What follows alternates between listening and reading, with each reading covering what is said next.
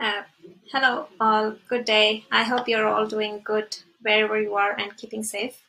I'm Brahadambal Srinivasan. I work at IBM as a support engineer for Linux and PowerBox for internal test teams as well as distros and customers. Uh, Thank you for this opportunity to talk about quality in Linux. This is a call for action on where we are currently with the Linux kernel development and testing efforts, and what some of the pain points are, and the need to improve overall quality of the Linux kernel.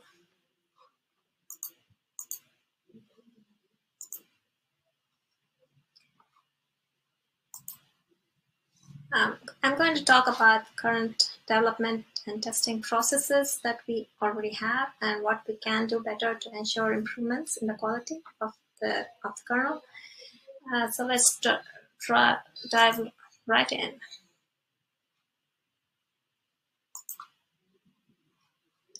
Okay. The Linux kernel is vast, and add to that the complexity of the development community being so distributed, quality seems to get compromised sometimes. It can, however, teach great lessons in terms of diversity and inclusion, but that would be a topic for another day. Uh, the, the Linux kernel project has grown over the years and become very big. It's all possible because of a seamless set of standard processes followed across the entire kernel developers community. The kernel has over 27 million lines of code with over 15,000 developers from across 1,400 companies contributing to the Linux kernel since 2005. That was when we got JIT, and so we can keep metrics better. Every release has a short development cycle, and thousands of commits and hundreds of thousands of lines of code gets into every release. As an example, we can see that in 2019 we had 75,000 lines of code coming into, 75,000 code commits coming into the kernel, and that is least since lowest since 2013, and that gives an idea of how vast this project is. Let's look at the development process in a little more detail. It all starts with a patch or series of patches in a patch set. There are thousands of contributors, including people in academia, students, professionals in various industries, and definitely you and me. The process works on the concept of develop fast and release often policy, and every code change is done through a patch. And a patch represents the smallest unit of code change that can fix a problem or introduce an enhancement or support new specifications or a feature or so on. And the patch is sent by the developer to the mailing list and gets reviewed by others on the mailing list, as well as maintainers. And reviewers may or may not test a patch, but the maintainers definitely have more responsibility, and so to ensure that the patches that they pick up doesn't break anything, they definitely try to test the patches that they pick up for the next release together, but not individual patches. So after all the various rounds of reviews and reworks are through, the maintainer may choose to pick it up and pull it into the repo. His repo, and if it is a feature, it first gets to the Linux Next repo, where more builds and tests are conducted to ensure that it does not break any existing functionality.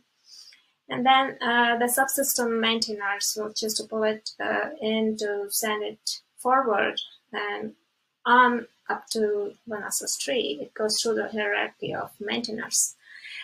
If it is a bug fix, it could get into the main line without getting into Linux Next repo. And the process is kept seamless by many maintainers, and there are hierarchies of maintainers too before the code gets into Linux's tree. There are multiple subsystems too. Depending on the component of your proposed patch, you could end up interacting more with the first layer of maintainers of that subsystem than others in the open source development world. We see that there are different ways in which every maintainer picks up commits. Some might know the code so well that they get intuitive about which patch would work or not and which wouldn't, and others may be strict as to rules. So everyone would probably give you a different set of best practices that they follow and a different checklist that works for each of them. And another amazing thing about this development process is the ability to add new features or enhancements or implement things without anyone really directing the development process.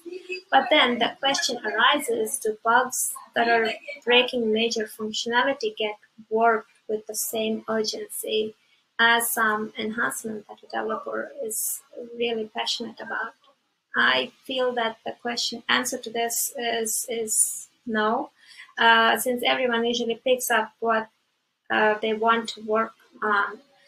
The same sense of urgency felt for a bug would probably not be shared by everybody across the development world. Urgent bug fixes still need to follow the whole cycle of patch acceptance upstream before a distro will accept to pull it in. But with an open source development model, customers could patch their code themselves if they have the skills to do so, to work around critical problems. Or additionally, we could have the Linux distributors provide test fixes in a very short period of time to mitigate the upstream process. Of course, the fix will not be considered final, but it can get the customer unblocked and up and running again. So as you can see, it can take a while to get the patch into the upstream repo. Now, distros always choose to be at a lower version than upstream to minimize risk. For that same reason, unless a patch is upstream, distros will not pick it up to backport it to the version that they are on. And each distro selects a different version and adopts and commercializes that version.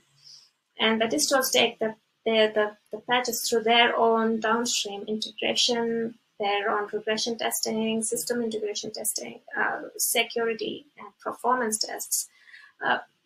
And the end users of Linux are most likely going to pick a distro version or one of the stable Linux versions to run their systems on.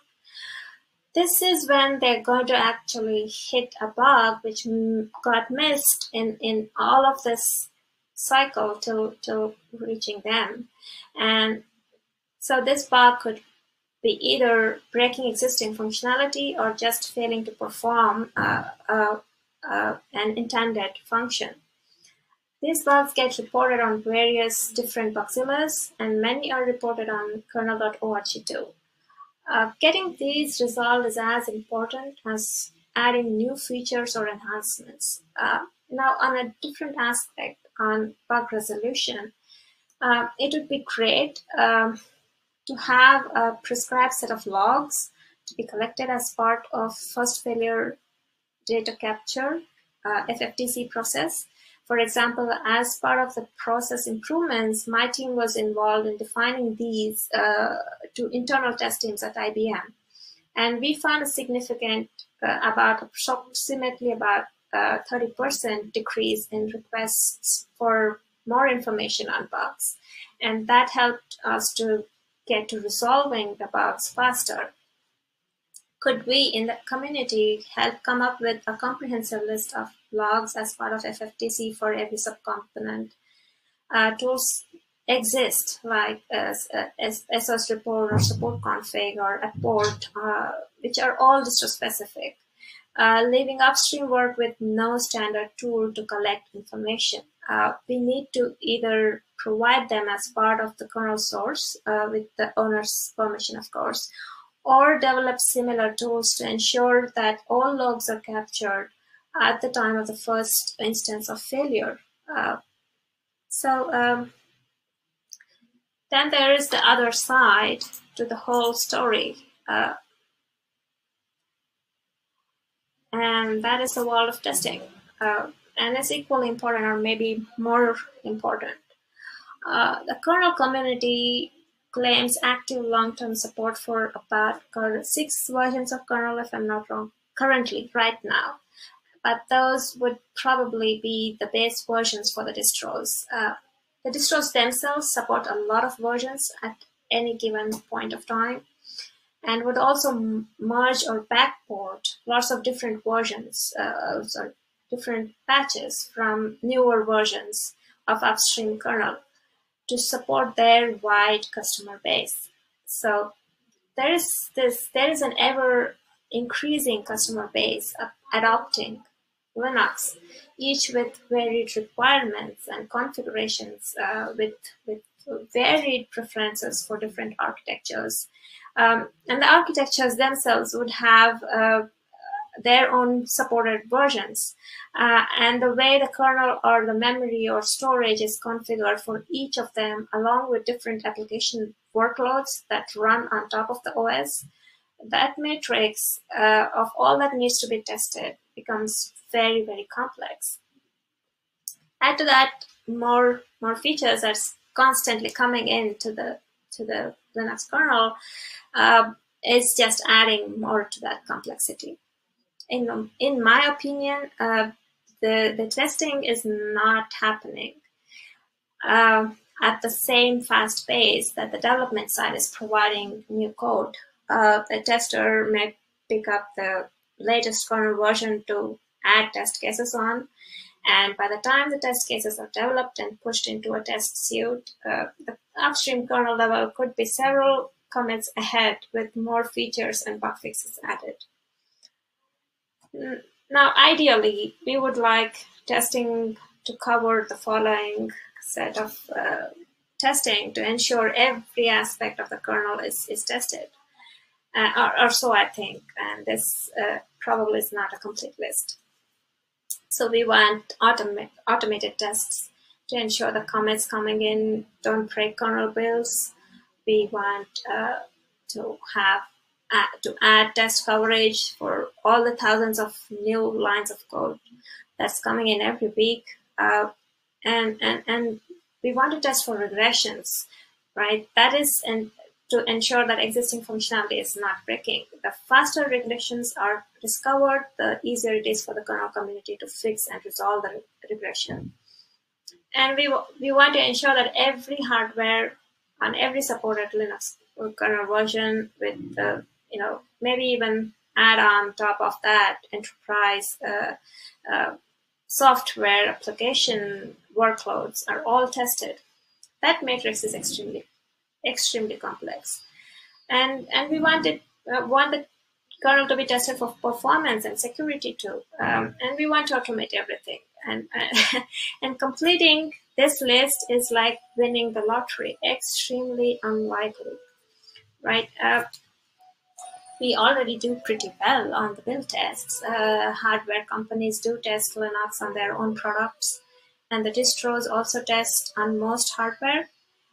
We can improve on code coverage and testing for regressions, performance, and security. I will talk about that more in the next slide. So it's a given that not everything in that matrix we talked about gets covered. There is currently no single test suite that covers it all either. And making sense of the testing aspects is not possible when we don't have all the information in one centralized place about what all testing is already happening. How can we solve a problem without knowing all the variables in it? With the distributed custom contributor base, it gets all the more difficult to ensure we are addressing this. So we see that it's an almost impossible metrics to test, and not everything is going to be tested. So how can we help this situation?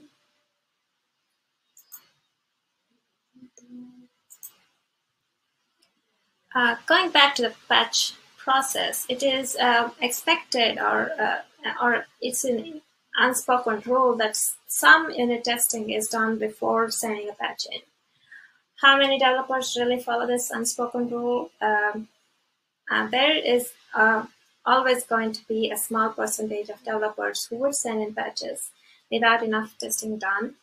which could cause problems higher up in the process. We come to this conclusion because we do hit build breaks and we do see regressions from time to time. And a lot of effort and time is put into resolve these bugs.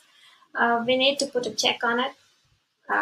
We need to ensure that a patch does not get picked up by a maintainer when a list of tests are not done on it.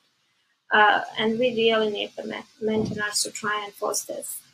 Tests should be like unit tests, build tests, sanity tests. Now, your kernel should not only build with your patch, but it should also boot into it. And some regression tests should be run at least on the subcomponent where the code is being changed, at least on the hardware that they are developing on. And I think it would be a good idea to try to add those unit tests, develop them such that you could add it as part of the sub-tests for that subcomponent. Possibly one other option would be to add a document with all the relevant test cases that could be run for testing that subsystem in a file like possibly a test me, like a README file for that subsystem. Similar to how we maintain a list of maintainers for that subsystem, we could maintain a list of tests for that subsystem. And then testers could jump in, right, and try and add their test suits and say, hey, I have added something for this. So, it would try and get that information of what all testing is there for a particular subsystem and get it all into one place. That is possible. That is possibly one solution that we could think of. Maintainers do hold developers responsible to fix any bugs that their patches might cause. So why not hold them responsible to ensure quality and do their bit of the testing and avoid many of those initial bugs and save the corresponding time and effort that goes in, fixing them. We need also to find better ways to hit regressions, find those regression bugs as early as possible in the development cycle, ideally before the patch is sent out to the mailing list or at least before it makes it to the main line. We need to simplify and automate existing test suites that can be set up and run easily so that we can ensure that more people would be open to test as they develop. And ensure that when new functionality gets added to the kernel, we also have a way to test it. One suggestion would be to add build or develop the unit test cases such that it can go into self-tests or add it to a regression test suite. Another possibility would be to start discussions on the mailing list to get others to add relevant tests to the subsystem for a feature that you're working on. I'm not saying we're not doing enough testing. I just feel we could leverage more across the community to do better with the testing that we already are doing. So let's see what is currently out there. We have automated build tests run internally in many companies like Intel, Red Hat, and others. A lot of effort has already gone into the creation of these complex test suites, but is mostly private to these companies and hence unavailable for the rest of the community to pick up or add more to it or make it better. So can we leverage the existing tests to ensure the code builds on all platforms? It would be good to have that. There are efforts for testing of performance and security aspects too, but again, most of it is probably internal to many companies, and the results are published to the larger community. One starting point towards opening things up is if we could ensure that these test results are published, and if we could get to make those test suites open source, and more people can contribute towards making this performance and security testing more robust and help add more automation to. might be possible to add automated testing capabilities to pull in only relevant tests just for the files or subsystem that the patch is touching. Or we can add automation to run specific kernel unit tests or self-tests, check for test coverage of the code and more. But since a lot of this testing is private or at least unknown or not so well known in the community, some of this testing starts becoming redundant and there is duplication of effort. If most of the tests are being done internally, that may mean that most companies are doing similar testing, but are unaware of each other's results. So it would be a good thing to create a synergy around such testing efforts. And then we do have the LTP, the Linux Test Project. This is probably the one test suite that sees a lot of contributions and can be run for comprehensive kernel testing. But this doesn't test everything. I have seen that this test suite doesn't have tests for all subsystems. And it's also complex, and usually developers aren't going to run this to test their code. So we see the need for other test suites like XFS tests, which is specific to testing file systems, or maybe even BLK test suite that is specific for block IO related tests and other similar test repos that are all spread out over the community. And to consolidate all the test cases for specific subcomponents, we see similar repositories. We also have fuzzing projects that are happening, and fuzzing is a very powerful testing technique. And the intention is to find bugs very fast with a semi-random import or something. And fuzzing is especially useful in finding memory corruption bugs. But fuzzing also finds a lot of false positives, and fuzzing throws out a lot of bugs too. And so it gets difficult to determine valid bugs in all of that, among all of those bugs when we find it through fuzzing.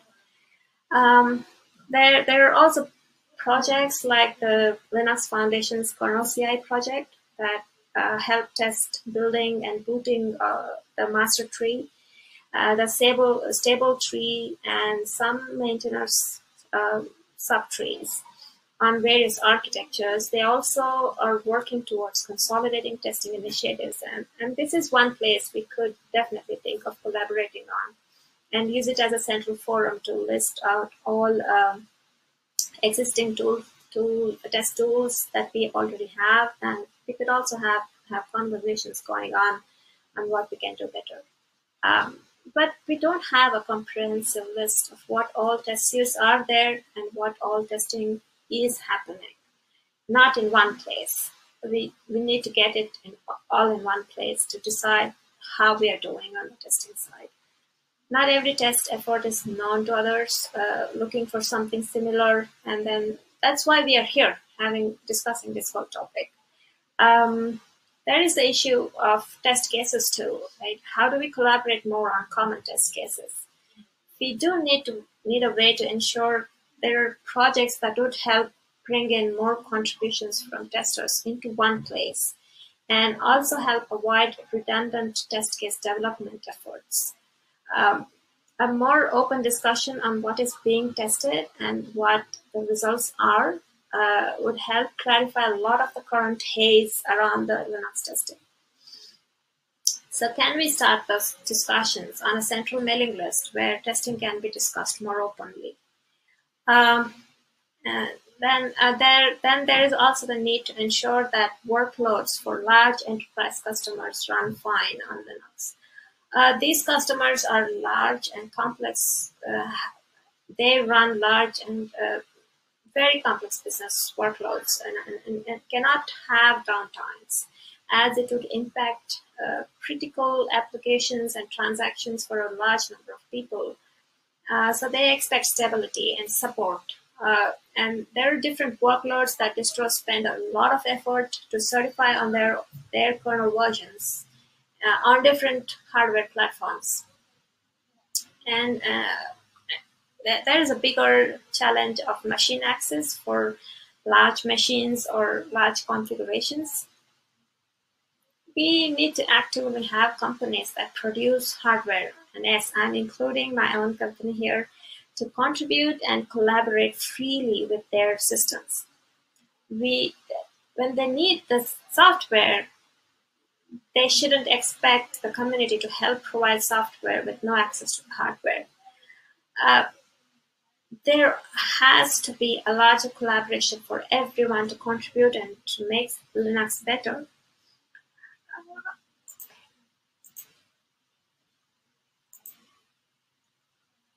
So to summarize the problems, there are gaps in current testing by developers, probably unit testing and sanity testing, and maybe even some more regression testing that needs to happen. There are gaps in system testing, like integrated systems testing, performance testing, security testing. And there are overlaps in testing, both in test efforts and in test case development efforts. There is a duplication of effort all across. And these are the problems. So what can we do to address these gaps? We should address the gaps in current testing by developers by enforcing early testing in the development cycle, and the maintainers need to take a call here. We should address the gaps in system testing by simplifying usage of complex test suites, list out tests for subsystems, get testers to add to the list of what test suites they have developed on, add tests for new functionality closer to the development cycle, as close as possible to the development cycle. So as soon as your code gets into the repo, there are test cases waiting to start testing it. And we should address the overlaps in testing by creating synergy and collaboration between developers, testers, distros, and end-user companies, and consolidate all testing efforts. We should ensure that, like the development cycle, testing also should be streamlined to follow a standard procedure or template, and publish testing repositories as well as results in a centralized place so everyone knows where to go find testing tools and results. So in conclusion, the developers, testers, distributors, companies selling hardware for Linux, and companies using Linux are all in this together.